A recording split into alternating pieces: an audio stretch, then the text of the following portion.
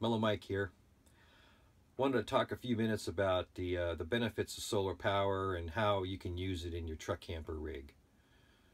If you don't know much about solar power, there are a lot of benefits, of course. Number one is you don't have to be dependent upon RV parks, campgrounds to get your electricity. You can really have true independence if you install a good solar power system on your truck camper, on the roof of your truck camper. You could certainly lug around a generator too. I mean, that's an option too if you you want to be independent from those type of places. But to me, the cons really outnumber the pros. I mean, I'm really not interested in hauling around a 150-pound generator or a 50-pound generator. To me, that just doesn't appeal at all. Not to mention having to lug around gas cans and dealing with the smell and the spills. You know, I've owned several generators over the years. I had Honda 2000s, nice generator and everything, but to me, I just like not having to deal with them. So solar power, great for truck campers, gives you a lot of independence. You can use it no matter where you're at. Basically, you can be out in the middle of nowhere, and you can be drawing and manufacturing your own electricity, which is a really cool thing. So with truck campers, of course, you're kind of limited on roof space, on real estate up there. On my truck camper, here on my North Star Laredo, I've got two 120-watt solar panels. They provide me with most of my needs. I considered installing a third solar panel on the roof. But the thing is with truck campers is there's just not a lot of space up there. If I would have installed a third solar panel up there, I'd have no room to walk around to do maintenance or to do whatever I needed to do up there. So to me, that was just a non-starter. I didn't want to have 3 solar panels on the roof. So one option that's available to you is to purchase a portable solar panel system. Renogy makes a really nice 100-watt solar power system, portable one. They call it their portable suitcase. It's rated for 100 watts. It consists of two 50-watt panels. They have a hinge so you can collapse it down, and it's really nice. The things I like about this, of course, is you don't have to deal with a lack of roof space. It gives you portability. You can move it in and out of shade based upon where you're camping or where you're parked for the night. So you know, if you're dealing with shade and trees and stuff like that, you can maneuver it around to basically aim it toward the sun to optimize your output from the solar panel. And of course, it has the ability to be tilted. Now, the ones on your roof, the panels on your roof are flat. And of course, sometimes depending upon the angle of the sun, you know, you really don't get a lot of output from your solar panels on the roof, depending upon the time of day. Best time, of course, is in the middle of the day where the sun is the highest. And that's optimum. But with a portable solar panel, you can actually aim it toward the sun and tilt it toward the sun. So to me, that was really the best option to get that third panel up there that I really wanted.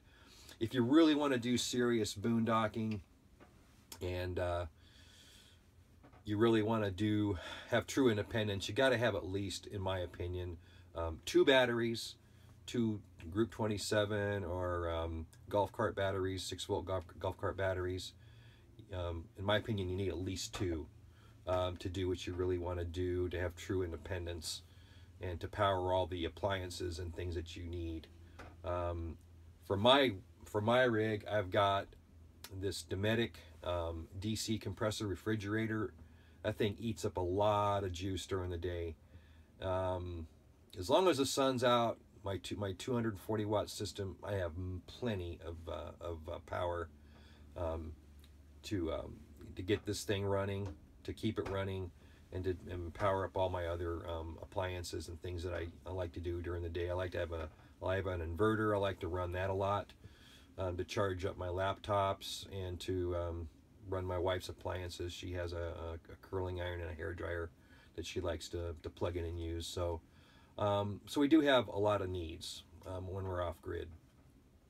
So for me, having the 3 panels was really optimum, especially when there's not a lot of sunlight. Let's say it's in the middle of winter, and sometimes you know, the clouds are obscuring the sun, and of course the sun being low in the sky, I really need that 3rd panel sometimes to get me over the hump. Otherwise, I'm really I'm not able to maintain my batteries like I want. You really don't want to let your batteries get below 12.2 volts. That's something I try and achieve every day. I monitor it here on my Zamp Solar charge controller. It's a PWM controller. It meets my needs. You know, it's not as fancy and as inefficient as a maximum power point tracking controller, but to me, this is all I really need. For most truck camper rigs, you'll be fine. So again, just to kind of recap everything that I talked about, for your solar power system, if you really want to do some serious boondocking, get 2 batteries, 2 large batteries, and have 2 solar panels at a minimum. 3 is better. 4, of course, would be awesome.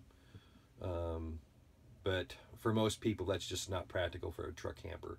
I mean, if you got a big Class A motorhome, you got a big 5th wheel, where there's a lot of real estate on the roof, you can put as many panels as you want and a number of batteries. But truck camper rigs, we're just limited.